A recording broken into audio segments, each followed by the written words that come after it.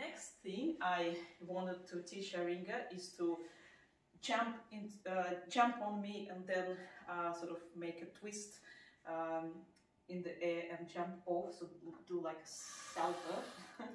And I was trying different ways how I can teach him. It didn't work, so eventually what's starting to make sense now is using a chair and do like this. So first I would sit on the chair and ask him to jump on me, and then push, well, basically assist him to push straight back. Boy. Yes, good boy. And throwing the feet on the floor. So eventually he understood that he expects to jump off me and turn straight back. Good boy. So now we are ready to progress a bit further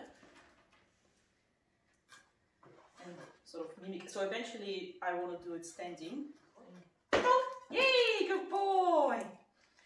So this is our current progression, and I think we're very close to eventually turn it into a proper salto. Yay, good. I don't know, shall we try standing and see what happens? Let's see. For the first time. This way. Wait. Oh! Yes! Good boy! Молодец! Молодец! Starting to work. Good boy. Boy, wait. Oh! Yes! Good boy!